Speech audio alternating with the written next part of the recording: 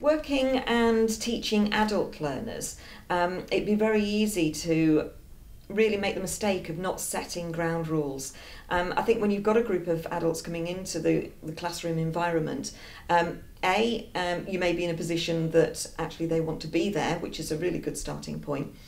But also under the misapprehension that because they are adults, they don't need structure. And really coming into an environment like this might be quite intimidating depending on their previous experiences of schooling. So setting ground rules with the learners is important. Probably at an adult to adult relationship level, that would be a negotiated set of ground rules where, using a variety of techniques, you can work with the learners to have something that actually works for them but also works for you.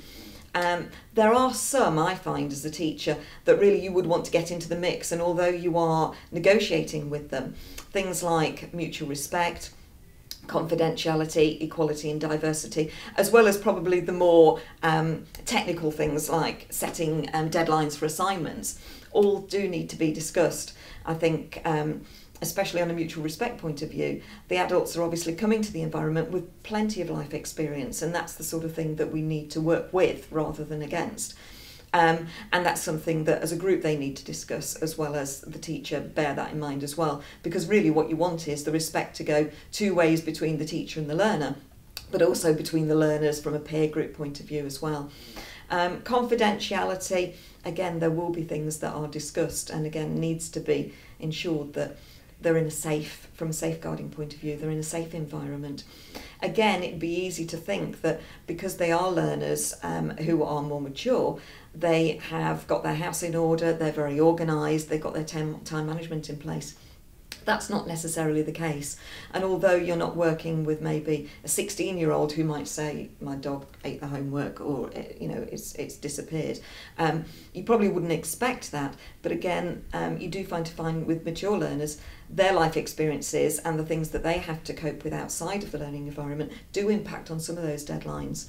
But again, having a structure and having a process in place so that if extensions are needed, that's something that needs to be negotiated from the offset.